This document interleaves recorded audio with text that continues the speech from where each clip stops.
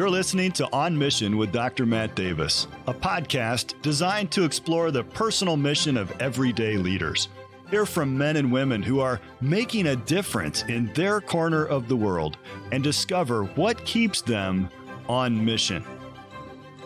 Welcome to On Mission. I am Dr. Matt Davis. Our guest today is Jon Bladine, director of Longview Camp in Arcade, New York. Jon and his wife, Stephanie, have 4 children ranging in age from 4 to 11 years old. So they have a busy household.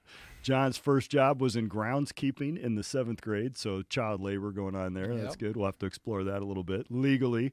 His favorite meal is steak and fries. Man, we are on a roll with the steak favorite meal, and it's making me hungry already.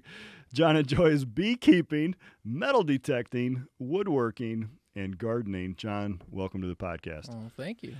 So you got a diverse range of hobbies there. I do. Have you ever found anything interesting with your metal detecting? Nothing crazy. I found a couple old silver coins. And that was probably the most How old is old when you find something like that? I think the oldest thing I found is like 1910 or something like that. So not really, not really that old, but over 100 years old. That's not nothing. Yeah. No Spanish pieces of 8 or anything. Most of my metal detecting was in the state of Wisconsin, so there's probably not too many gold doubloons here in Wisconsin. You never know. Maybe. The Vikings, they made it a long ways across. They probably did. They have actually found some Viking artifacts in Minnesota, and I'm thinking, they must have gone through Wisconsin at some do they have point. a football on them? Or no, they're a different. That stupid horn they play every first down. It's I would understand if the Vikings would just play that horn when they score a touchdown. Yep. It's obnoxious though. Are you a Vikings fan? I am not. Okay. I'm a nominal Packers fan because I grew up in Wisconsin. So if they get close, Wisconsin I will people start like cheering for them. Okay, well, so I don't think you have anything to worry about this year. So also woodworking. Have you made anything interesting? Most of it ends up being practical stuff. So I have a nice wood shop in my basement, but it's just fixing stuff. So how did you learn how to do it? Because Isaiah and I were talking right before the show today about how everything we learned either from our dad, holding the flashlight, watching dad work and helping him, or just you need to do it and you look it up and figure it out, right? Right. It's probably a combination. So I grew up in a family of 8 kids, oldest of 8 kids. And you're the oldest of 8? I'm the oldest of 8. Nice. And so when I was in college, my folks bought a house. Housing was provided as part of their compensation, and then they decided to buy their own house. So First family time. of 10. Yeah. 900 square foot farmhouse. 10 people. 1 bathroom. No. And so we took in over 6 years that 900 square foot house went to 2,700 square feet. So the attic got tore off. We put a second floor on. We actually jacked the house up, put a basement underneath it, and then we put a kitchen addition on. And anything, they're a ministry family, and so budget was tight. So anything that we could do, we did. Right. And so then you just got, chainsawing down the old roof over top of your head and all sorts of crazy stuff. Oh, yeah. What could possibly go wrong? At some point, your dad had to look back and go, it might have been easier just to build a new one at this point. He would do the same thing now. I'm sure he would. So anyways, but part of that is he just always had, he enjoyed woodworking, but it was usually just small stuff, building. He would build simple furniture for the house and things like that. So as the oldest, you were definitely apprentice number 1, right? But we could just use his tools. So that was the nice thing. Yeah. At 6th grade, I was using a table saw and whatever random thing I want. If I wanted to make a birdhouse, I just go in his shop, just do it. Use a table saw. You had supplies right there. Yep. I had no idea how much lumber cost because I was the same way. I just go raid my dad's stash in the garage if we're going to build a tree house or something like that. My cousin and I, we built a fort up in the trees in the woods between our houses when I was growing up. And we had a lot of rules in that club. Now that I look back, I was litigating that whole club, But that's awesome. So you kind of just learned. And have you used that even in ministry along the way? When we got to Longview, it's a camp restart. And for a camp that's been around for 60, 70 years, they didn't have hardly any tools. So my wood shop for the first couple of years was camp's wood shop. So, there wasn't even a chop saw there. So first couple of years, it was It was in our basement, which we lived right on the property at the time. So I'd have to ask my wife, like, okay, when's the baby waking up? Because we don't want to start the table saw up in the basement until after the nap's over. For sure. But I'll do fun stuff too. I have a lathe, and so occasionally I'll do pens and things like that, which is a little more creative and not as just utilitarian. So well, camp work always involves resourcefulness. What can we do with what we have? How can we make this fun? Safety is always like maybe third, fourth in the consideration. You sound like Micro. Safety third. Safety third, yep. Although he has a real philosophy about that. I can appreciate that part of it too. But yeah, as a lawyer, I'm not quite sure. But also then just like randomly beekeeping, which sounds dangerous. I mean, I follow this guy on YouTube that goes after those like killer bees that are invading, and he's kind of an interesting guy. All his stuff is live streamed, and I'm pretty sure someday the live stream is just gonna like the camera focused on this like motionless guy. That'll be his viral video when he's like running like crazy. Yeah, when the bees won, and I don't know, but yeah. So hopefully not anything too dangerous, but you enjoy that. Yeah, no, it sounds like a nightmare to me. As a kid, I always thought it was cool, and I never got a chance to do it. But one of my pastor friends mentioned a couple years ago, he said, it's my observation that a lot of guys in ministry have hobbies where there's actually a visible result. So there's guys that are woodworkers, and they get to create something. They have something at the end.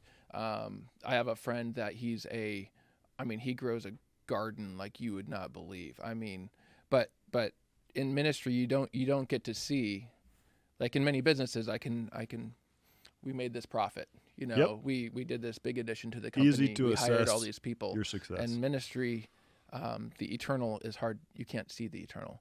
And so I think sometimes having a hobby where I did probably 12 to 13 gallons of honey this summer out of my 5 hives, and it's too much honey. I have a 5-gallon bucket of honey in my basement. I'm like, I don't know what I'm going to do with this thing. I have a 5-gallon bucket of golf balls. Okay. So I should have brought some to trade. But it is fun to sometimes see the fruit of your labor, because in ministry we're just called to be faithful. And the fruit is up to the Lord. And sometimes we get to see the harvest, but many times we don't. And so I think that's many guys in ministry have some sort of hobby that has some tangible result to it. That might be just a man thing overall. Probably. Maybe it's just a human thing. I don't know. I have to ask my wife if she looks at the world the same way. But you do want to have some tangible, fulfilling result that you can look at. I mean, I think we're just hardwired that way. Right. But you're right. In ministry, so many times it's because it's a people business, and because it's an eternal thing, we won't necessarily see the fruit of that. I suppose at the ultimate level, it's still worth it and fulfilling, obviously. But I think in the here and now, it probably does help to have some thing on the side. Right. The other thing about your hobbies is that they all have a tendency to support like a contemplative, almost isolated nature to them. You're not having too many conversations when the table saw is running, or when you're out there in the beekeeper's uniform, or even doing the metal detecting. You got your headphones on.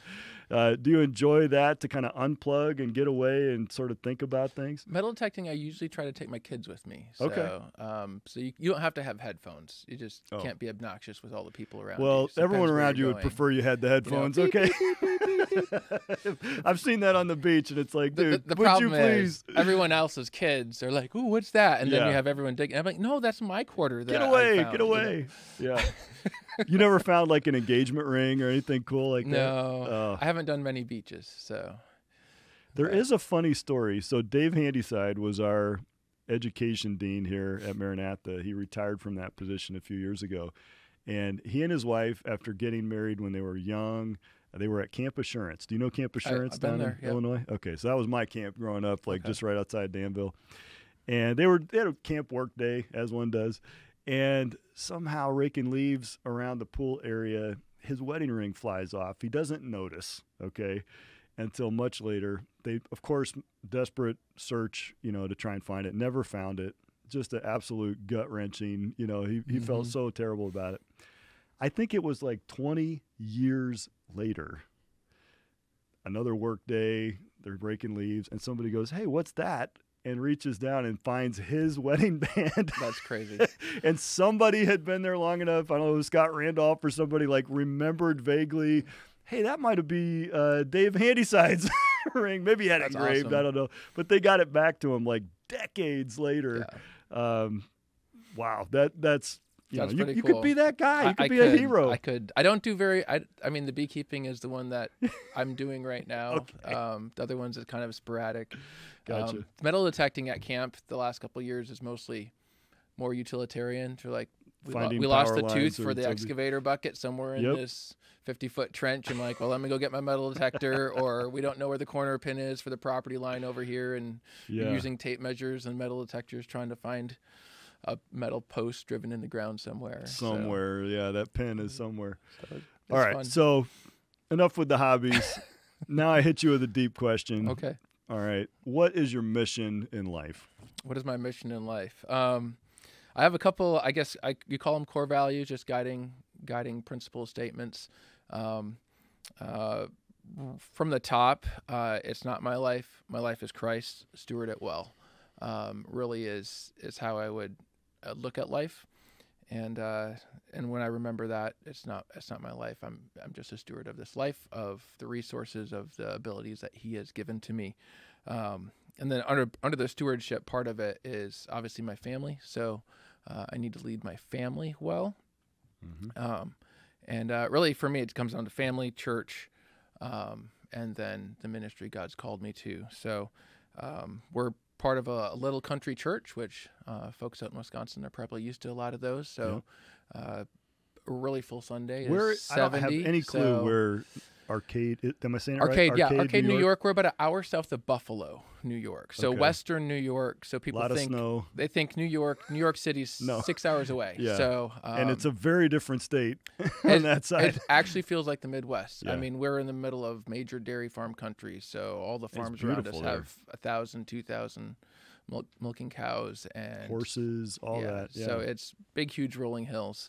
So it's beautiful country, but most of the people are growing up in Wisconsin, I'm like, these are fairly Midwestern type, very practical farmers and mechanics and that type of folks. So what's the area that your camp draws campers from? The big cities would be Buffalo, Rochester. We've really, as we're rebuilding a camp, really we're only in the hour 2-hour range, working out to build relationships with churches. So and there's enough churches the to potential out there is within 4 hours is probably 200 plus churches that we potentially are on the same page with that we could serve. That's a good network. That's a good sized network. So we're building that network, but it's really the potential is really huge. Yeah. So your first core value was not my life. I belong to the Lord. Steward it well. Yep. And that breaks down into somewhat of a priority of family, church, and ministry. Yeah, yeah. And when it comes to church, one of the things my wife and I, as we talk about church, for us, our church should be better because of our family's involvement. So we want to be a contributor to our church, and not like we're not really changing our church, but when it comes to visitors and being friendly and just encouraging brothers and sisters in Christ. Like we're trying to be intentional just as a local family in our local church. Not to say you don't get something out of it yourself, but that's not really the main reason why you're there. Correct. Interesting. So, because a lot of people just come and they're just it's consumer mindset. Like sit, enjoy the music. It's ruining the church. You worship, and then there's a couple people just wearing themselves out serving, and we want to be part of the serving side of things. For sure. Was there another core value that you? Really, that's the only one. I guess do what's right and trust God for the outcome.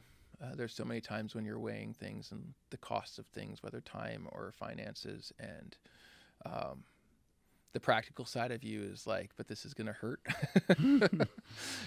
I don't have time for this, and it comes on the camp ministry side too, with a little camp with limited resource, and you're like, no, this is the best way to show God's love to this person, or the best way to take care of this person, even if it's I don't know where the finances or the time is going to come from that I'm taking to jump in here. And so do what's right, trust God for the outcome. And He's never, there's never been a time when we've given towards something or we've invested in someone that we look back and say, oh, I really wish I wouldn't have done that. Like, but like there's that, that inward struggle of, I'm not sure if I want to do that. Let's be honest. Sometimes generosity can be taken advantage of. Right. But if you let that affect your generous impulses, then you'll draw back and you maybe even resist the Holy Spirit's leading to do something that he wants you to do. But you're like, well, I don't want to get burned, or I got burned before. The simple fact that you learn later in life is you will be taken advantage of if you live generously and give of yourself, whether it's money, whether it's your time. And we've probably all been burned that way.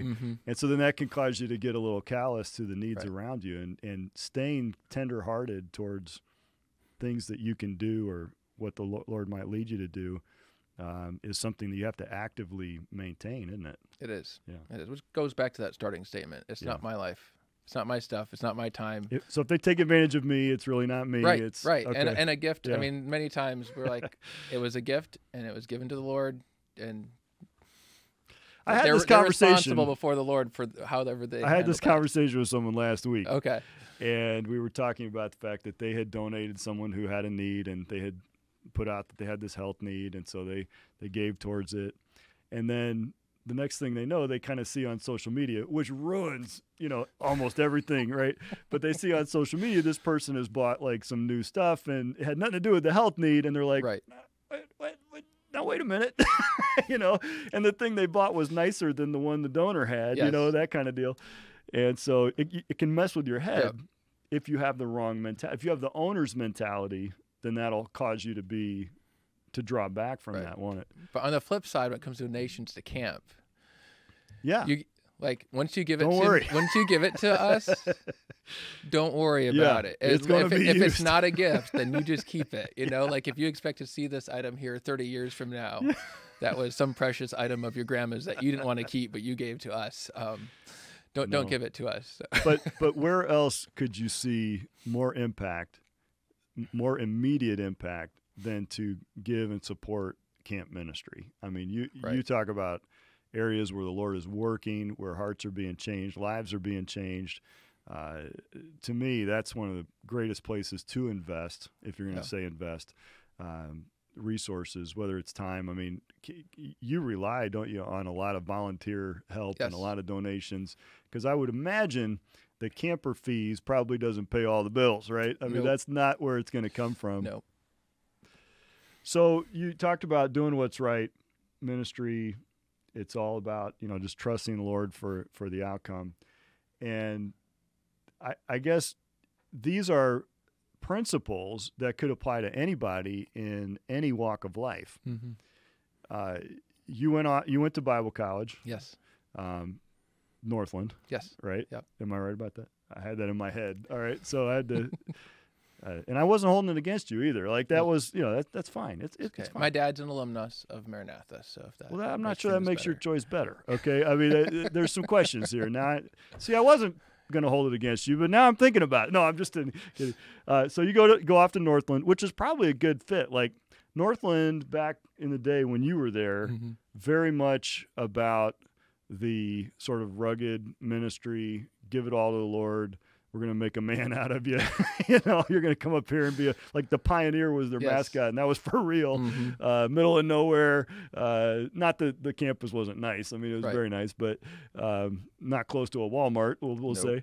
And so that kind of fit. You found that fit pretty well with what you were wanting to do. Did you always know like camp work is what I want to get into, or how did that come about? I was actually a missionary aviation major. Okay. And so I did the flying, all that stuff. I thought I was going to be in South America flying airplanes and missions like down the Jim there. Elliott type. Pretty much. Here we go. Gates of Splendor. Yep. That was except for the dying part. Well, hopefully that's not the, But that's, and it was the Lord just slowly closed doors. So I graduated with that, and I was trying to go into other areas of aviation, and he just closed all the doors, made me stay for a master's of biblical studies. And I didn't really want to do that. I was working in audiovisual technology at the time as a grad student. So I love this. This is cool. You can come help us out. We had the radio podcast Yep. or radio broadcast and stuff. They had a nice studio. I remember Yep. seeing that a few times. They Yep. had quite a setup. I got to edit a lot of the radio programs that they sent around the world and things like that. So that was really cool. And then I ended up traveling with an evangelist for a year. Okay. And I got to kind of see cross section of the churches of the United States. There's a broad range in there. and you really get burdened for local churches when you're in a new church every week and you see a pastor that's overwhelmed and you're like, no one's reaching out to his teens, but he's already got his plate full of so many. And then the hard part for me was you're there for a week, but then you leave. And you're like, just when you get to know he people. needs help, you know. These teens need help. And what was was it a singing group or what was your? It was a Fraser evangelistic team. Yeah, Fraser. Jeremy Okay. Fraser. And so I was a children's evangelist, and then played guitar and did the audiovisual stuff for the team as well, the sound system stuff.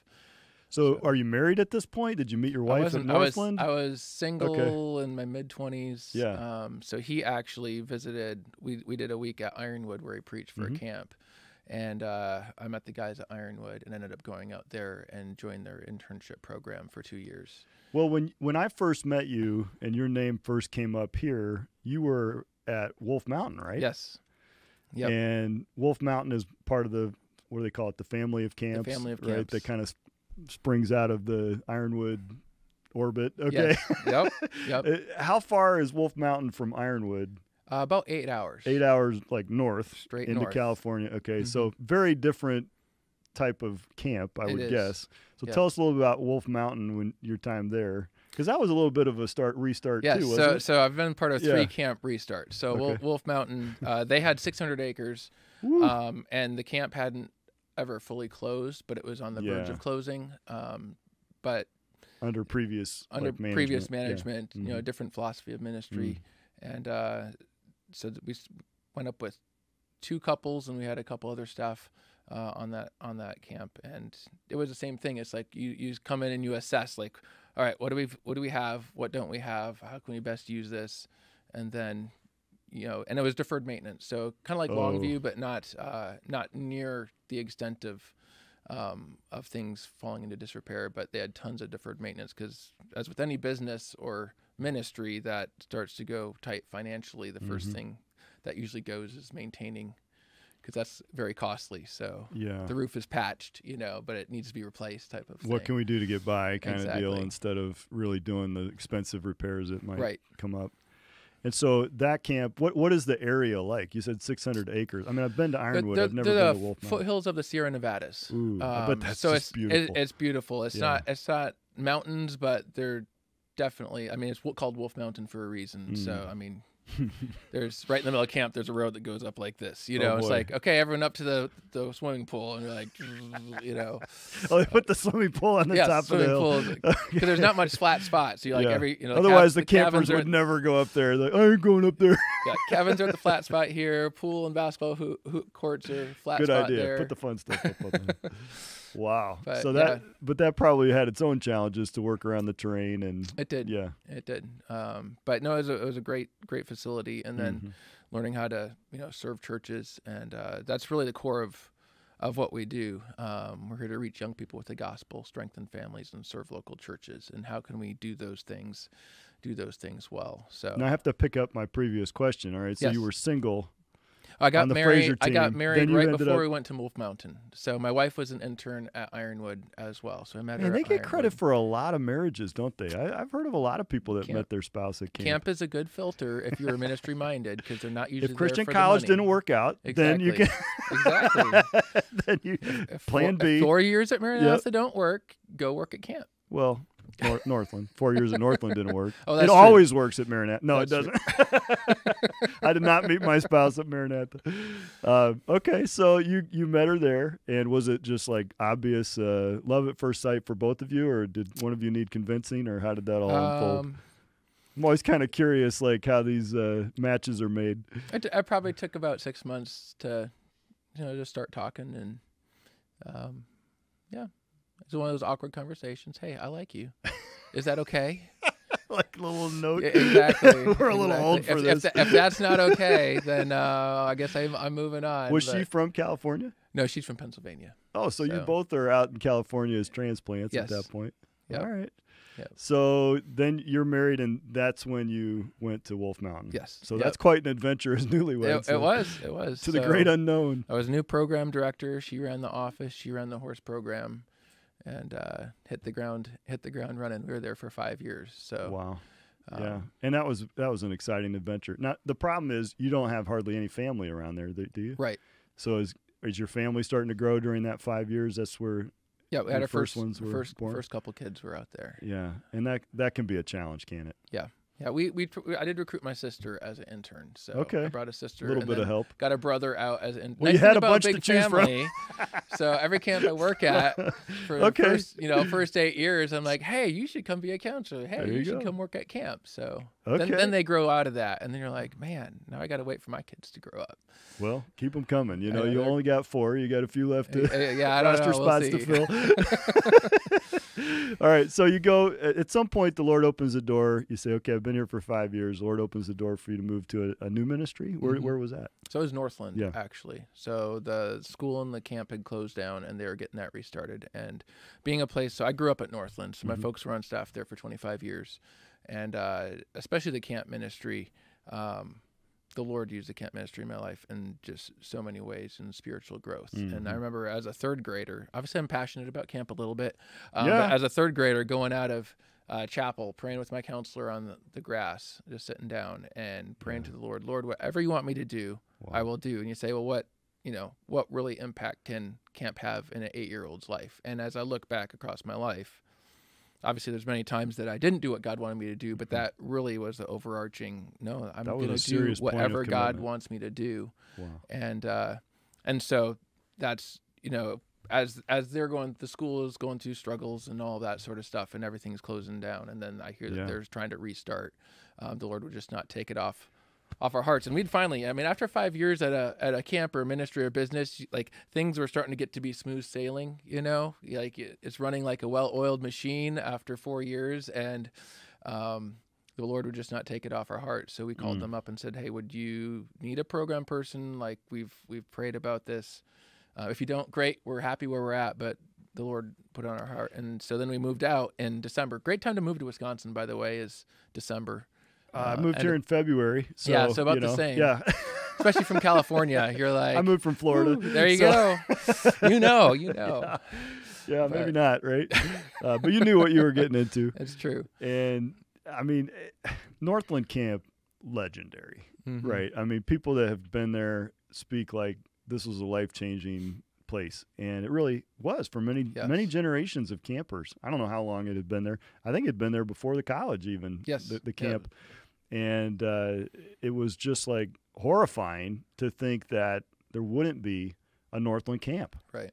And so everyone was just hoping that would be able to be restarted and that the ministry would stay right, because that's always the pressure too. Right. The deferred maintenance is one pressure. Right.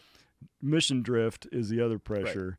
Right. And you think, well, what do we have to do to survive? And if survival is your only desire, your only mission, then you'll do whatever it takes to survive, including compromise. Right. And so everybody was just cheering on those that said, hey, like yourselves, hey, we want to revitalize this thing and restart it. I think there was maybe one summer that they didn't really have much. Right. Maybe they had a couple of things, but it just didn't seem like a normal, Northland Camp summer. And then it was like, okay, right back to it. Let's get this thing going. And that was part of our heart as well, like a place that has impacted my life. I'm like, well, as a restarting stuff, if Lord wants me to be part of that, then the things that I'm like, no, this is what made this ministry, or how this ministry impacted my life. I would like that same philosophy to be part of it restarting. It has to be the same philosophy, because without you, guys like you, then all you have is a name and some land. Right. And that's not Northland. That's not what. Right. That's not the ministry. So any ministry though, any ministry, doesn't matter if it's a local church, if it's a college, university, what makes it that place, what makes it special is the people. So you could take that same group of people, professors, students, you stick them someplace else. The same core of that ministry is the people. So we take the people out. Yep, The place is just an empty place. And I know there's memories of like, I mean, I'm like, yeah, over there on the grass, that's where I prayed with my counselor. But at the end of the day, it was the counselor. It wasn't the piece of grass that we sat on. It's a balance, right? Because even like we think about the Old Testament, there were times when God told his people, hey, put up some memorial stones here to remember what I did. Mm-hmm. But the memorial stones, there was always that balance of don't let that become an idol. Right. Okay, and then how many times did they cross that line and start worshiping the ground or the place instead of the remembrance of what God did there, keeping God on the throne and not this place as an idol. And I mean, honestly, I know we're kind of treading on thin ice here, but because I'm at Maranatha and, you know, I'm from Maranatha, but we're not, that doesn't make us against what's happening, what God's doing at other places, right? So I think without being disloyal to Maranatha, I can cheer for another ministry to be successful, and we do. But there was a time, even through those years, those difficult years, where that was very much in doubt. Yes. And, you know, I'm so thankful that God called yourself and I would say dozens of other people, even now in the years since. And we have Maranatha grads that are there even now serving the Lord faithfully. And we can be happy and rejoice in that because, in a way, it's like a redemption story. You know, it's like, okay, there was some rough interim there, transition, but thank God for what's happening because that's real. I mean, what happens when you have a ministry decline or a ministry close is that people will have a tendency to second guess everything about what that ministry accomplished. And they might even, God forbid, question, was it real what happened with me spiritually? Like you would look back and say, man, it really seemed like that was God's hand of blessing, but now it's not there. Does that mean God wasn't ever there? Right. And, you know, God forbid that be the thought. So it's good to see the revitalization work going on. And I'm sure it was good for you to be a part of it, although probably bittersweet. Yeah, because I'm sure when you arrived, totally different. You know, I was there that end of that summer, the summer off, right, where there was like one guy left on campus, and things had really run down. I mean, honestly, because it's very self-contained. I mean, they have a wastewater management and all that stuff has got to be maintained. I mean, the IT stuff was pretty gutted. Yes. I mean, it was not in good shape. And I'm looking around going, this is weird. It was like a ghost town, you know, and I'm thinking of all the activity that was there and it was just gone. It was very eerie to see it in that shape. So I'm sure there's a lot more life going on, you know, these days. And you were a part of that revitalization of really the camp part. Right. Yeah, just focus on the camp. Yeah. So how long were you there at Northland? So we were there 2.5 years. Just the 2.5 years. So our goal was to be there 5 years. So we're like, we just want to come in, be involved, try to, you know, help create some of the ministry culture, ministry philosophy. I came in as the program director, and my goal, just looking at the way God has gifted me, was to eventually look for a camp that I could be the camp director. And I've learned several different camps. Now let's, you know, try to learn and grow and be a leader for, you know, the long term. So we're planning that Longview. I've been telling people plan on being here for 20 years, and we've been there 7, and I still say 20 years. So I guess we should be there for a while. Yeah. But one of the things I learned, both Northland and Wolf Mountain, that really prepared for Longview is when you have the limited resources, what can we do with what we have? And so that's sometimes it's and different people have different perspectives of debt and business and things like that. But there's nothing more scary than to have this big loan hanging over your head and not knowing how you're gonna handle that. And so you're like, what can we do with what we have? And we'll be patient. And when God provides, you know, so and so there's kind of a little bit of, I guess, probably growing up in our family of 8 and renovating our house and all that sort of stuff probably set some of that mindset as I look back. But even at Longview, we started with a falling down facility, and we're like, okay, and it's like almost like triage, like, okay, what funds do we have? Not very much. What can we fix? What can we do with what we have? Is Longview part of the family of camps? It is. Okay. Yes. Yeah. So Wolf Mountain was the first kind of camp restart of the family camps, and Longview is the third. camp that they've partnered Because with. we talked about Camp Assurance. I think they've joined the fold now too. They just joined as well. So I will say it's a lot nicer to be the third child than the first child. Okay. Some of the growing pains. Because as an oldest child, knowing the parents like, ooh, look, new discipline book. Let's try this one out. Let's try this one out, And then you look at the third child like, wait, you get away with all sorts of stuff. Not that we're getting away with stuff. Also, we're, many more years mature and experienced, but Longview really have had it's been really, really good to be able to.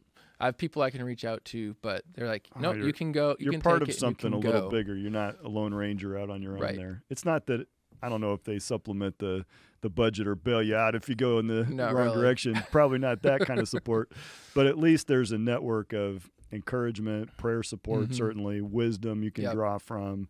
Yeah. And really the example of success that you can look at as well. And not everything that they do in Southern California is going to translate to upstate New York. So you're in a little different geographic environment. Especially plumbing. Don't put plumbing in exterior walls in upstate New York. So well, and I would imagine you can't do, a year-round camping setup exactly the same type of schedule. That kind a little bit different, yes. Yeah, for sure. So as you have now stepped into leadership, I wonder how you would reflect on the difference between being sort of the program side, which as I look at a camp setup, and I'm just an outsider looking in, but I'm an organizational guy, so I like to study these things. Your program guy is kind of the happy fun time. Let's make it fun. I mean, kids have to want to come to camp, and part of that is selling them on, these fun activities and some of the craziest activities. Back in my day, it was just big ball volleyball, and nowadays they got all kinds of crazy things going on that lawyers cringe over. You program guys are right next to youth pastors in like the paradigm of hate. When it comes to lawyers, like, oh, they're gonna kill us. They're always coming up with some crazy thing, but that's the sort of fun part of the experience. Then you got the ops staff, which is like keeping the lawn mowed and the machines running and all maintenance and all that. And then I don't know, what would you call the third one? Like the counseling and the personnel side and the spiritual ministry side. I don't know if there's a name for it. Counseling staff. Yeah. So there's a lot of counseling and interpersonal and some big time challenges, but that's really where a lot of the eternal work is being done. Correct. But dealing with college students that you recruit and sort of all that side of it. So are those kind of the three subdivisions, or am I missing one? Pretty much. Okay. Pretty much. So now you go from the fun program side of it to being the director, and this isn't your first rodeo. You've had plenty of mentoring and you've seen it now. Probably done well, not done so well. You've learned from those good and bad examples, and now you're the director. So how do you reflect on the new role in that kind of leadership position? We had a huge staff of 2 when I got there. So I was leading the whole team. I was still the program director. Yes. Actually, no, I wasn't. We had the guy that was there. He was program director. The one other guy was now the Lord moved them on. Oh no! And so then I become the program director as well as the director. But I mean, for me the business side of things was a pretty good learning curve. So I'm pretty organized. I'm a planner, but the business. So at Northland, they had asked me to start doing some of the bookkeeping. So the first time that I ever done bookkeeping. And so the Lord knew what he was doing. They didn't cover that in your missionary aviation undergrad? They didn't. I think I had how to balance a checkbook in high school. Well, there you go. And nobody even uses a checkbook more than most anymore. American kids get. Exactly. They're like, what's a checkbook? So that was, intro to QuickBooks would have been a great class to take, but was pretty much trial by fire. And I've pretty much got most of it down at this point. And the Lord just brought another staff family on, so now I only do half of the books, that's actually better, which is amazing. I mean, that's also best practice. Yeah, but separate when those. there's only 2 of you and the other guy has other responsibilities, it's like, well, the thing is, if you're at a nonprofit ministry and the ministry goes under because you mismanage funds, like you're just shooting yourself in the foot. There's anyway, nobody to point the finger at except you. So, trust me, it's happened. Yes. Yeah. But so that's been a learning curve, and even as our staff is growing, our resident staff, and we have we've gone from 2 to 4 full-time staff. Okay. But even just adding that next two people, the communication is so different, and trying to, and we're looking at, Lord willing, adding another one here in the next year or two, and dividing up responsibilities, sometimes letting go of stuff that have been my responsibilities, and figuring out how it's harder than you think. Where's the difference between training and then just, no, this is how I want you to do it. And so I've been working really hard this last year. What do you think? And then if I think differently, trying to explain why I would do it differently, so that way they understand like my mindset. But sometimes I have to analyze the end result. Is that still sufficient? Okay, you just do it your way. That makes sense. You go for it. And I'm trying to let go in different areas and pass as much of the decision-making responsibility on to those people. Yeah, they talk about the 80% principle. Correct. I don't know how to quantify that, though. You know what I mean? It sounds good, but duties don't come with numbers, right. When it comes to if they would do it 80% as well as I would. I don't know how to quantify that. You don't get into leadership without kind of being good at something, I would guess, at least in the best practice. And so your standards do kind of become those of the ministry at that level, and you'd like to pass that along and make sure people are well supported, but everyone's different. And part of it is just determining, is this just a difference and I need to allow some creative input, or do I have to rule with an iron fist? And I think as your organization grows, you'll definitely have to be letting go of more and more of the detail. You've only got so much time. Yeah. So that's part of the 80-20, if they can do it to 80% of what I think I would do it, but I can go do something else that wouldn't get done. We're actually, and that's, our camp grew, this is a really impressive number, okay, when it comes to percentages. So we grew 80% this year over last year. Isn't that impressive? That's huge. That's awesome. So when it comes to actual numbers of campers, don't ask. We grew 80%. So that means we grew like 42 campers over the course of the 3 weeks of summer camp that we souls. do. 42 souls. A lot of that is we brought a new staff family on. And so I was able to, a lot of stuff I would usually take up my time, I was able to pass off to one of those staff members. And so then I was able to do other things. And so between the two of us, we were able to do more promotion and getting the word out. And I think part of that growth was that. As the director, you're here on campus today, you're recruiting counseling staff, I would guess, or just whoever will come to do whatever. And I would guess that that's probably kind of a volunteer ministry for the students to come. And, most camps aren't like paying by the hour. You know what I mean? It's a ministry, and it's awesome. I've encouraged my sons to get involved in that. And, if the Lord would open the door, I understand college students got to pay their bills too. Right. But I think what they find is when they yield to the Lord and he's called them to do that plus to do the college thing, then he's going to provide. Right. And so you're making that pitch, I know, and I'm backing you up on that. Yep. We've seen it happen time and time again every single year. I tell our college students, you should take at least one summer and go serve in a camp situation. God will use that, change your life. Plus, there's a little bit of intermixing. You're going to be at other colleges recruiting, and they'll get to meet college students from all over, and that's a good thing to see as well. And I hope that reinforces their choice that they came to Maranatha and doesn't make them jealous of what they have at other places. Daniel's here today helping us out. If you do camp, just make sure you come back to Maranatha and pay your school bill. All right. So there's always that side of it. I guess as we kind of wrap the show up, I wonder, as you think back to your college years, because your path took a very different turn than what you probably thought it was going to look like as a high school kid. As you look back on everywhere God took you, and as you've unfolded that story, talked about your core values and how I'm sure you didn't start life with those developed along the way as God taught you step by step.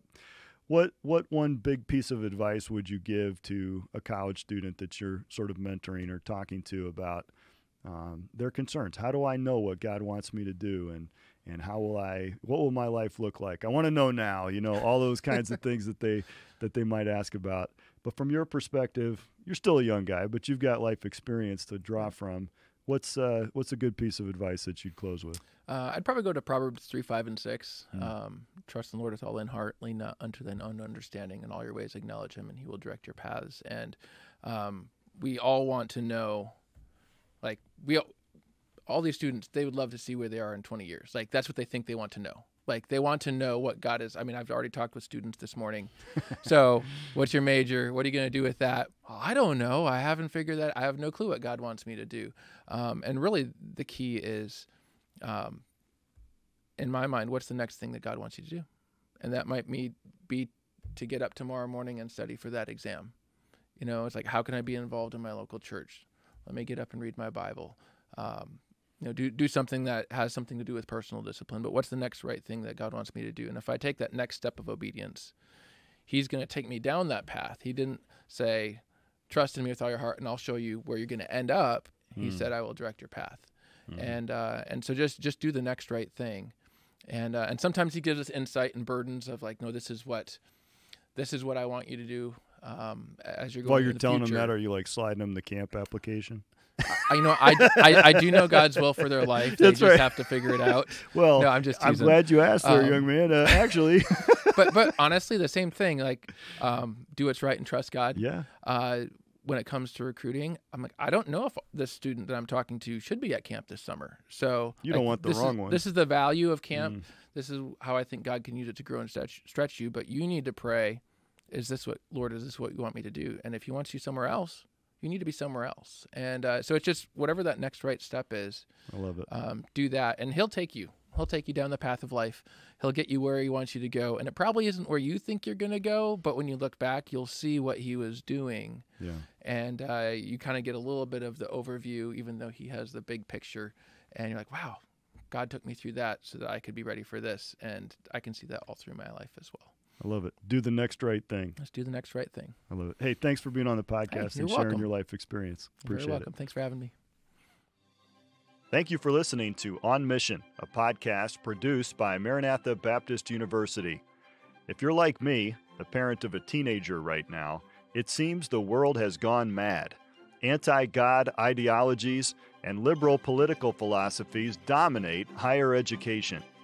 You're probably asking yourself, is there a college I can trust to build on my family's values in a biblical worldview? Thankfully, there is such a place.